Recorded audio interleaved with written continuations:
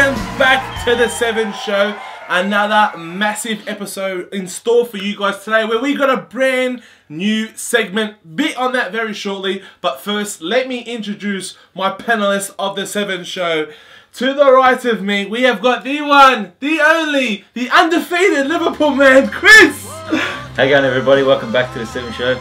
Good to see a few of you follow me on Twitter now. Yeah, follow Chris, as you can see, his Twitter handle right there. Anyways, to the left of me, another undefeated champion as well, Edgar. Say hello to the people. How's it going, guys? Coming off the high this morning of the Champions League and pumped for the show, guys. Yes, United defeating Club Brugge 3-1.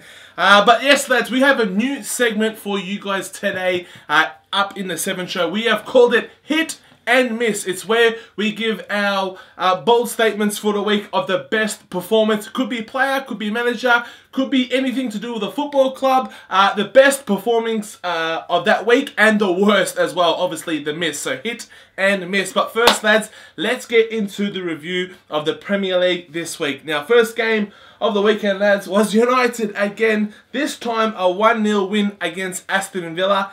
Edgar, give me your thoughts on the game. Yeah, well, look, to start off with, it was a Friday night, or a Saturday morning for us, the first in my lifetime anyway. Very similar to the last game, man. I mean, it wasn't exactly eye-catching. Big news on Adnan Januzaj coming in for Ashley Young. Started behind Rooney, and, you know, the beautiful thing was we kept Villa to nothing. Like, absolutely nothing. But in saying that, we hardly created anything, and it was just a beautiful ball from Mata, a sick turn from Januzaj that got us a goal. And a bit of luck, really. Basically, yeah. I thought the performance was okay. Still not scrappy. Scrappy is a perfect word. Still definitely not brilliant, but not worse either. Because for me, Aston Villa, they had one shot on goal the whole game. But in saying that, we had next to nothing as well. Thoughts on the game, Chris? Well, I thought it was a boring game overall to watch. I don't think Aston Villa have very much at all after watching that game.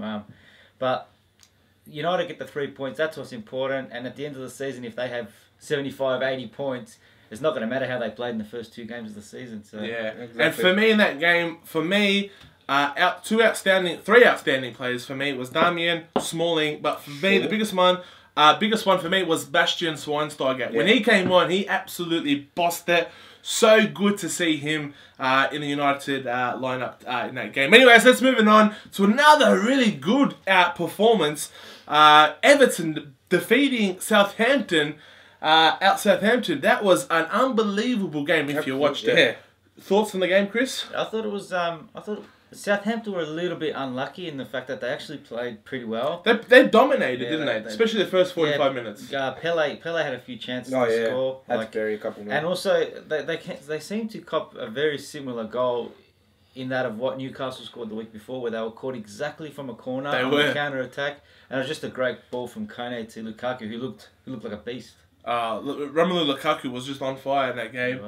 Thoughts on the game, Edgar? Yeah, man. Just a cheeky goal from the counter-attack, and then after that, man, Everton take their chances. They did. Barkley was sensational. Yeah, for me, Ross Barkley, man of the match. Lukaku doing everything right, man. He almost got a penalty as well at the start. He went on that crazy run down the left wing. Yeah, unreal. Great performance. Tottenham 2, Stoke 2 in a result that absolutely shocked me. I thought literally Tottenham were going to win 3-0. And to be fair, Tottenham were 2-0 up. Thoughts on that, Chris? Yeah, Tottenham at 2-0 at half-time. I thought, they should really go to win this game. And it's like they fell asleep. Like 77th minute was they considered their first goal, which was a bit of a iffy penalty. I'm not too sure if it was. Those hands on him, man. Those hands. I'll have a little bit of that on my miss later on in the segment. But as I said, Stoke, they done well. So good to get the point. Yeah, it was. I thought really at halftime, I thought Tottenham should have gone on. To be honest, I thought the game was in the bag at halftime personally. But anyways, getting on to the next game, Sunderland 1 and Norwich 3. Another result, personally, I did not see coming. Thoughts on the game, Edgar? Oh, man, Sunderland look like they're in big trouble, man. Don't have much going for them right now, and man, I can't see too many positives out of that. Dick Advocate has definitely got a bit of work on his hands to do. Yes, sir. Anyways, getting to the next game, and another team in form, Swansea winning 2-0 against Newcastle. for me, they absolutely bossed this game. They look a real football team. They look like they can do some damage this year. For me, they're going to be last season Southampton. That's what I reckon Swansea will be. That's my opinion. Yeah, I agree with that. I called it a couple of weeks ago that Swansea could finish higher than Tottenham, and at the moment... You did, didn't you? At the moment, you wouldn't want to be like... You could see the difference in the two styles at the moment. Yeah. On to the next game. Boring 0-0 draw. Watford against West Brom. Do you guys have anything to say about that? The only thing I've got to say about the game was that chance that Berahino missed, which was a 6-yard box header. And if you're going to be a £15 million striker moving to Tottenham, got to nail that, mate. You got to must nail that. Yeah, definitely. West Ham 1 and Leicester 2. Another team who's on fire. Yeah, who's on fire, and just another shock result. Yeah, look, after West Ham, take care of Arsenal, you're expecting West Ham to be strong, at home, but they just collapsed, mate. They did. Leicester provided the goods. Yeah, Leicester, mate, Claudio Ranieri, he looks to be doing the business for them. Getting on to the next game, we have got Crystal Palace losing to Arsenal 2-1. Put up a good fight, but unfortunately couldn't get the biscuits. Chris? Yeah, I watched the whole game, actually. Yeah. I enjoyed the game. It was a real good game, end-to-end stuff. Arsenal, you can see their flaws, but you can also see their class. Like, Mesut Ozil looked like he was back to kind of where he should be, and he played a really good game. Yeah. That goal taken by Giroud was unbelievable. That was a cracker. That was a cracker. Yeah, similar to that of what Mata scored last year, like a scissor that was behind him. Great goal. I think Czech was a... really who that was against. I can't forget that goal. It was the same. I can't remember. But, yeah, it was a good game. Anyway, good win to just on top of that, I felt like Sanchez just gave so much more X factor on the ball. He's beats him, man. Puts the crosses in. Sanchez was awesome. And Ward just shooting himself in the foot that second goal, man. Now getting on to the biggest game of the week: Manchester City 3, Chelsea 0. Wow, that was a dominant performance if I've ever seen one from City. See that coming, they put Chelsea to the sword. Absolutely. Opinions, Chris, on the game? Just sheer class from Aguero. And Yaya Toure. Right from the get-go, right from like 20 seconds. Yeah, 20. And I must say, that first through ball from David Silva is one of the best through balls I've ever seen. Stuff of dreams, mate. Oh, the touch of a swan. Yeah. Unbelievable. Anyway, any opinions on the game? Oh, yeah, man. Look, don't want to get too rude, but Chelsea were absolutely bent over, mate. They weren't even slightly in this game. They had one clear chance and they fluffed that. So, and that mate, hats off City. Brilliant. That might be in my hit and miss segment. It's not what the doctor ordered. Anyways, getting onto the game Chris has been waiting for. Liverpool undefeated, 6 points, 2 clean sheets, 1-0 win over Bournemouth. Take it away, Chris. I think if you remember correctly last week, I said it was going to be a real tough game for Liverpool, and it was. Bournemouth with a better team. You did say that. On the night, Bournemouth with a better team. We were just lucky that Christian Benteke was a cut above everyone else in our team. The only thing that went really bad for us was that Henderson looked to pick up an injury and he came off after 51 minutes. Doesn't look good because he's having a scan done on his foot. So, ankle, yeah, who knows how long he'll be out for. But we looked pretty poor, actually, and we were really lucky to get the points. Yeah. I just felt like if Coutinho wasn't on the ball, what's happening, man? Because Lallana looked out of it again. Do you think any players will be dropped? Because you've got a big game coming up against Arsenal. We'll get to that later on. But do you think anyone will be dropped from Liverpool in the starting 11? Honestly, I think Jordan Ivey will be dropped from the game. He wasn't our worst player, but I can see him changing shape a little bit and putting Alberto Moreno in as a left winger, because he came on in this game and showed that he is really fighting for his spot. He was brilliant when he came on at left midfield, and he gives you a little bit more defensive work as well. So I think he might come in. Ivy might drop out. I think everyone else will stay the same, apart from obviously Henderson. He'll have to be dropped. He'll have to stay out injured, probably for Emre Can. No, Origi. No, Cameo? No, Firmino won't start. I don't think Firmino will start. I think it'll still be Lallana, because he seems to be Roger's favourite boy at the moment. I don't think Lallana should be starting personally, but no. The only thing that if there's not much really to be criticised, but if I was, it's like you're playing Bournemouth at home. You reckon Rodgers could have gone with 2 strikers up front, been a little bit more attacking?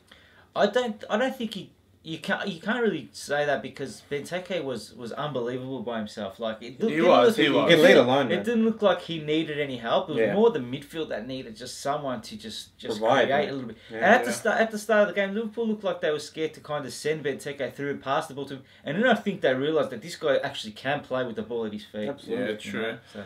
Alright lads, that's it for the review, and let's now get to the new segment, Hit and Miss. Now here's Rooney! Oh my goodness! How empty a net do you need it to be? So here we are for the new segment, Hit and Miss. Like I said before, it's where we give our bold statement of which player or which manager, which club, anything that did really well in the previous week, and who was absolutely terrible as well. So who wants to go first with their hit of the week? I'll go first with the hit. My hit for this week was Norwich Football Club, because they've had their first win in over 2 years back in the Premier League, away as well. I think they were unlucky last week against Crystal Palace when Cameron Jerome was disallowed that goal. Yeah. So I think they kind of deserved this result, and it's a great result, 3-1 away. So big ups to Norwich. Yeah, and Nathan Redmond looks to be a real player. Yeah. He looks to be... Redmond. Yeah. Shouldn't have listened to you, Curtis. I dropped it for my fantasy team. And he scored 2 goals in 2 weeks. I know. Alright, Edgar, get to your hit of the week. My hit, guys, will be Andre Ayew in that front three of Swansea. I mean, I didn't think Andre Ayew would have that big of an influence coming from Marseille. I thought he'd come over, do a job, but him, Montero, and Gomez, they've hit it off, man. And they look unbelievable. All three of them. That front line, exactly what you and said. Gomez looks like a real player. That Jefferson Montero, Pace he is was tearing pace. it up. step over He's everything. He's And such a player. on top of that, I never thought I'd say this, but John Joe Shelby looks brilliant, man. On the ball, he's dishing it left, right, Chris and will know, I've always rated John Joe Shelby. So do I. He's a real. I've always, even at Liverpool, and a United fan, I don't really like Liverpool players, I've always rated John Joe Shelby, and probably even so more that he's left Liverpool. Scored a stunner on us as well. Yeah. He'll be back at Liverpool. You reckon? You never know. It wouldn't surprise me if Liverpool put a £30 million bidding. Well, I can't see Liverpool. He loves Liverpool, and I can't see Liverpool fans that wouldn't want him back. So you could be onto something there. All right, my hit of the week is the Belgium Brigade. The Belgians this week have been on fire this week in the Premier League. Let me just read it. I've got some stats for you here. Oh. Adnan Januzaj. Look, these are all the goal scorers this week. Adnan Januzaj starting, scoring a goal. Lukaku, 2 goals. Nasser Chadli, a goal for Tottenham. Vincent Kompany, 2 goals in 2 weeks for him. Christian Benteke off the mark, another Belgium. Maran Fellaini scoring today in the Champions League, another Belgium. And a clean sheet for Mignolet from Liverpool. All the Belgians seem to be on fire this week. So big it up to the Belgians. Now to the biggest miss of the week. Now my miss of the week, I'll go first with that one. Go for it, mate. My miss of the week, it's a bit controversial, but it's the player of last season, player of the year, Eden Hazard. PFA. I know it's, like, how can I say this? He's, well, I know we're only 2 games in. Premature, maybe. But you wouldn't even know that he's played 2 games. He has been god-awful. Ghost. I can understand if you're in poor form, but he is getting nowhere near the football, creating no chances. He had 1 chance in that game against Manchester City. I think that's pretty much the only time he touched the ball, and he absolutely screwed it sideways.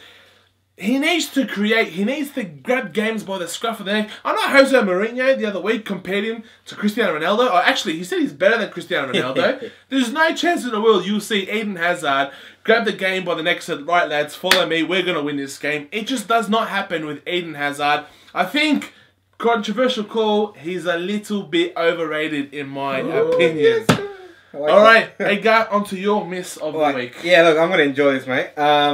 I personally, I'm not a big Jose Mourinho fan. He just talks too much crap, but the dude does his job.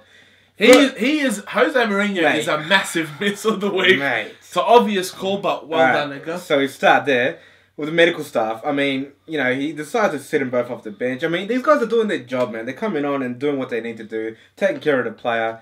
Bang, on the day, Cahill gets punched in the nose, actually needs medical attention. Next, half-time, he swaps Terry and Zuma. Says that Zuma is his quickest player in the team. in order to handle Aguero, surely the man knows that Aguero's going to start that game. And Terry, of all people, your captain. Yep. You First time he's ever substituted John Terry ever. I mean, that's got to hurt, dude. And then on top of that, they get smacked 3-0. And at the end of the game, has the nerve to say it was a fake scoreline. 3-0 doesn't, reflect the game. Yeah, he was totally out of order. Get off it, mate. With that fake result. That was the fairest result. If anything, was a bit unfair towards City. Could have been seriously. Aguero could have had a hat trick in 20 minutes. Yeah, absolutely. They could have won 5-0 in this game. Yeah, it was a fake scoreline, man. It could have been 5 or 6. You go, Chris. My miss goes to the officials, and that includes the referees and the linesmen, because all the officials. All the officials. Maybe not all of them, because I didn't watch every game, but the games I seen, I thought they bottled the Coquelin decision against Crystal Palace. They did too. You don't give someone a yellow card, and for an even worse tackle, give them a warning, and then let him get away with it. And it could have really cost Crystal Palace some points. Yep. Also, the referee in the Newcastle game, I think Mitrovic against was it Swansea? Against Swansea. Mitrovic, he should have been sent off because it was over the ball. That's 2 weeks in a minute. It was a nasty challenge. Two shocking challenges. And I know I'm a Liverpool fan, but if they're going to bring in new rules about offsides and stuff like that, they got to try to adhere to these rules, because we've scored a goal that shouldn't have counted, and they have scored a goal which should have counted, so it really should have been 1-0 to Bournemouth. That can cost a club a lot of money at the end of the season, especially if they get relegated. Absolutely, man. Yeah, so, come on, Liverpool. I just think that they, under their interpretations last season, that probably would have stood that goal that Benteke scored. But now that they've come out with these new rules and this new interpretation, I honestly thought that was offside. I think everyone else did, like you said. So why do they fix things that aren't broken? Really, like last season, was it that badly? Was it that bad, that rule? But anyway. Yeah. So that's it for the segment Hit and Miss. Now let's get on to your Twitter questions.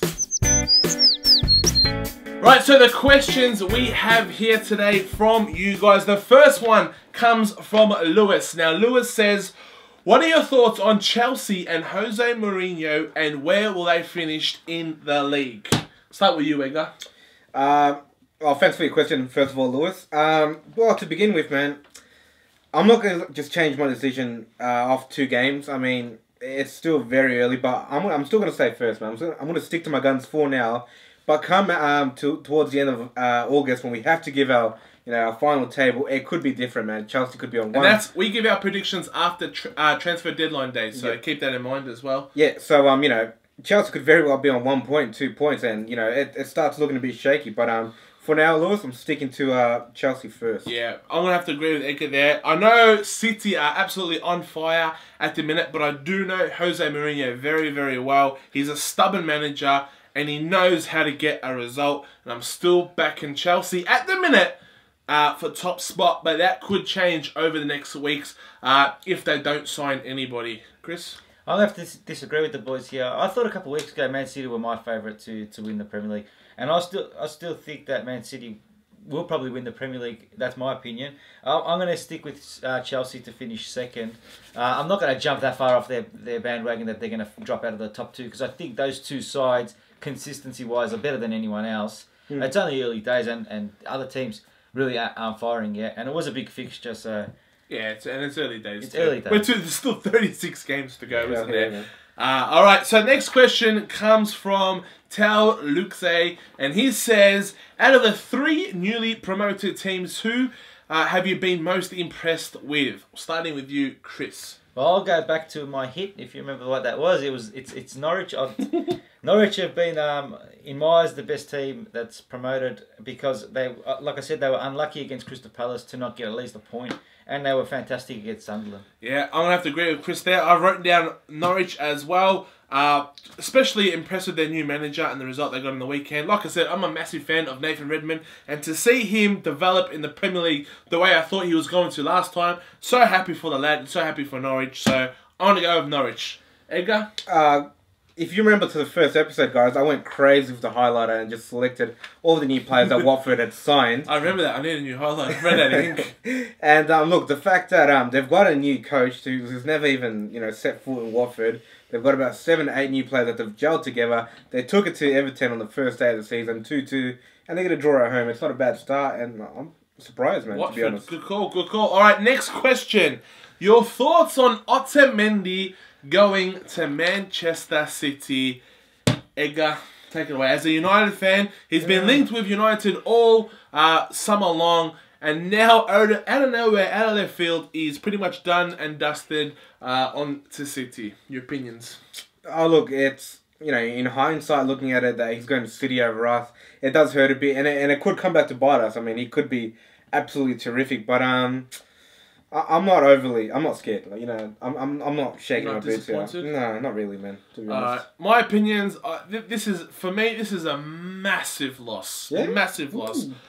United need an experienced defender, and that's exactly what Otamendi gives. Not only are we not getting Otamendi, he's going to our neighbours, and he is making a very good defence, probably the best defence in the world now. Like, you got Zabaleta, you know, and you got Sangna back up for them. Mangala's not going in the opposite direction now. He's staying. So you got Mangala, you got Otamendi, you got Vincent Kompany, Joe Hart in goal, and you got the left back there. Who is it? Kolarov. He is unbelievable. What a game he had against Chelsea. And you got Clichy as backup. You don't get much better defences than that. So for me, United, massive step up there, and I think we're going to regret that later on. The reason why I say it, guys, as well, is because for me, my ideal two centre-back pairings is Rojo and Smalling, and for me, Rojo gives you that natural left foot. Yeah, that's true. Now, let me just ask you something, yeah? Yeah, go for it, mate. Smalling and Rojo versus Kompany and Otamendi. Yeah. That is, we're not even in the same league. It's there to be built, man. Do you know what I mean? Yeah. But on top of that, I'm not willing to drop Smalling for Otamendi. Like, I'd be happily to see Smalling just grow, mate. He'd be like our next first. So am I, to be fair. And I think he's, like you say, that young up-and-coming, give him time to grow. But I think that player next to Smalling needs to be experienced, in my opinion. Sorry, Chris. Go for it, mate. Having a discussion. Yeah, I haven't seen much of Otamendi as a player. I heard big raps on him, obviously, and it's no good to see a stronger team get even stronger. But I think Manchester City, regardless of this season, is well ahead of where United and Liverpool finish up. So it really doesn't bother me, because I think Liverpool and United will be fighting for that fourth spot. So they're going to be up at the top, so it doesn't really bother me. And your thoughts on United missing out Otamendi? I think they could use kind of United as a bit of a smokescreen to kind of get Man City to bid maybe even more, you know what I mean? Like, I think that there's a lot of shifty business when it comes to that sort of stuff. And teams like that know that Man City got the money. So all you got to do is put, he's going to go to Man United. It's happened a lot this season. And then Man City will put in like £45 million. So. Like Valencia know how to make money from selling players. They always have. Depay and PSG had a similar thing. And Valencia actually bought the image rights to Cristiano Ronaldo as well this summer as well. So that's a bit interesting for you guys if you want to know that. Anyways, next question here from Alex. And he says, if you can sign any player for your club, who and why? #7show. By the way, make sure you guys use the hashtag. So I've kind of split this up into two questions. A realistic player and an unrealistic player. So realistic and unrealistic player. Two players. Who would you want to sign from your club? Chris, who would you go for, mate? Well, unrealistically, I will say I would love Liverpool to sign Yaya Toure. I've always just loved watching that guy play. And Liverpool, to me, lacks central midfield. And I think that he's just one of the best, at his best, in the world in that position. And realistically, I've kind of gone for a poor man's Yaya Toure, and I've gone with Musa Sissoko of Newcastle, because another beast, really good player, can play really well in central midfield if given the chance, and I think he could add something to our squad. Yeah, that's a realistic signing as well. With me, I have gone unrealistic. I have gone with Cristiano Ronaldo. Pretty obvious there. And realistic, I've gone with Thomas Muller. We have been linked with him now all last summer and now all this summer. This move could happen. Big bucks, but I reckon if United are serious and they want to be where they say they want to be, Champions League finals and Premier League titles, we need to sign Thomas Muller. Yeah, apparently we've chucked an absolute boatload at him. £75 million apparently. So I would love us to get Thomas Muller. Alright, Edgar, who would you sign? Yeah, so unrealistically, I'm going Ramos. Now I know I said I wouldn't take Otamendi, but that's because Ramos for me is just complete, man. That was almost realistic. Yeah. But, you know, obviously he signed a new deal now, so that's completely off the table. But, I mean, the man's won it all. That got moved from the realistic to the unrealistic section. Bang, real quick. I think it was never realistic. I think it was always about Sergio. I don't believe that. I actually believe there was a chance because he had a massive fight with Perez and they weren't on talking terms. And he actually said to his agent, go get me a good deal. I actually do believe there was actually something in there. And how come he's been made a captain then by the president? Like, well, they've fixed things up and they've had a discussion. End of the day, man, I think if you said to him right now, tell me you want to stay at Madrid or you want to go to United, he stays at Madrid. Yeah, exactly, 100%. Anyway. Yeah, go on. Yeah, so I mean, the man's done it all, and him next to Smalling or him next to Rojo, for me, that completes my life, man. So you're a realistic signing now? I'm going to jump on Stones and Evans in a swap deal. I love seeing English talent. Mate, just a swap deal? No, but... Get that done every day of the week. Chucking a free iPhone as well. Obviously, sending a few iPads their way. But, yeah, look, man, I'd love to see Stones in there. Chucking Phil Jones as well. Yeah, absolutely. Oh, mate. Yeah, I'm actually done with Jones, man. I've jumped off that bandwagon. Yeah, I'm a bit... Yeah. But, yeah, to see, you know, Rojo, Stones, Smalling, and, you know, just all duke it out for that spot, that'd be brilliant, man. It's depth in talent. Yeah, so that's it for the Twitter questions this week. So make sure you guys, if you want to get your question answered next week, tweet me. I'll give you, check the link in the description at Curtis7 is my Twitter handle. Make sure you use the hashtag 7show. So, yeah, anyways, lads, let's get into the review for this weekend. Alright lads, let's get stuck into the preview for this week. Not only are we doing the previews for the team, we are actually also got a new little segment down the bottom here. The bold prediction for the week as well. Something exciting to look forward to. But first, let's get into the matches this week. First, Edgar. United at home again for the third time. First game in the Premier League. We are at home at Old Trafford to Newcastle. Who are you tipping there, son? Yeah, look, I'm tipping United all day, mate. I'm going for a 2-0 there. 2-0. I'm also tipping United. I'm actually going to go 3-0. Memphis Depay a goal. Juan Mata a goal. And Wayne Rooney to get off the mark Get in there, for Curtis, me. Mate. Alright, next game. Crystal Palace versus Villa. Chris, who are you tipping there, mate? I'm going to go with Palace just because they're at home, and like I said before, I don't think Villa have much to offer at this stage of the season. And I like the look of Crystal Palace with Kabay. Sorry, mate. Did I get your prediction for the United? Doesn't matter. Doesn't matter. If you want to have a look here, I haven't like cheated and looked at Curtis's. I've gone with the same. I've gone with 3-0 to Manchester United. Yeah, I think that's going to happen. Sorry about that, but That's all right, Edgar, I don't care Palace, Villa. I'm backing Crystal Palace as well, man. Villa don't offer much going forward. They're looking different right now. And Palace look good, mate. Leicester versus Tottenham. Who you going for, Edgar? I'm backing a draw here, mate. A draw. Chris? I'm going to go with Spurs to get their first win of the season because I think they're too good. Like they are a half-decent team to not win out of their first 3 games. So no informed Leicester, no fairy tale continuing? No, I think that they're bound to slow down sooner or later. I think Tottenham are a really good side too. Excuse me? I'm going to go different from all you guys. I'm going to back Leicester in continue their Claudio Ranieri reign. Revolution, mate. Yeah, revolution. And I'm going to continue that. Leicester to win 2-0 for me. Norwich versus Stoke. Chris, who you going for? Norwich. Norwich at home. This is going to be a draw for me, personally. Yeah, Norwich should roll on, man, and get it going again. Sunderland versus Swansea. Let's make this quick. Let's all tick Swansea. All day, mate. All day. Alright, West Ham versus Bournemouth. Edgar. Yeah, jumping on West Ham, mate. They've got to make up for that performance, so West Ham. Yeah, West Ham for me, comfortably as well. I think Sacco will have a good game as well. I'm tipping a draw because I think Bournemouth were a little bit unlucky in both their games where they played well, and they might be able to pick up their first points against and maybe out of confident West Ham. Yes, okay. West Brom versus Chelsea. Chelsea is still looking for their first win of the season. Chris? Yeah, Chelsea should get their first win of the season. They seem to always batter West Brom. They seem to do. Absolutely. Yeah, I'm back in the city. Chelsea as well, mate. I'm actually going to go for a draw in this game. I think it's going to continue. If you guys don't know Tony Pulis by now, his defense is PFA, mate. mate, yeah, yeah. Tony Pulis, I reckon his boys are going to be up for it. He's going to give the best team talk. And I'll tell you what, if you want to play Chelsea, now is the time. Yeah. If you want to beat them, so I think that West Brom can get a draw there. That's my prediction. Everton against Manchester City, probably, yeah, that's going to be a tough game. That's going to be a very hard game. Who you go for, Edgar? Yeah, look, Everton have a pretty good record over City, so I'm backing a draw here, man. Yep. I think City are too good form to lose, but I think Everton will hold them to a draw, mate. I'm going to have to disagree with you there. I think Manchester City will continue their great form. I know Everton were great away against Southampton, but they were also poor in their first game at home to Watford. I think they're going to continue their poor form, and I think Manchester City will get the points. Chris?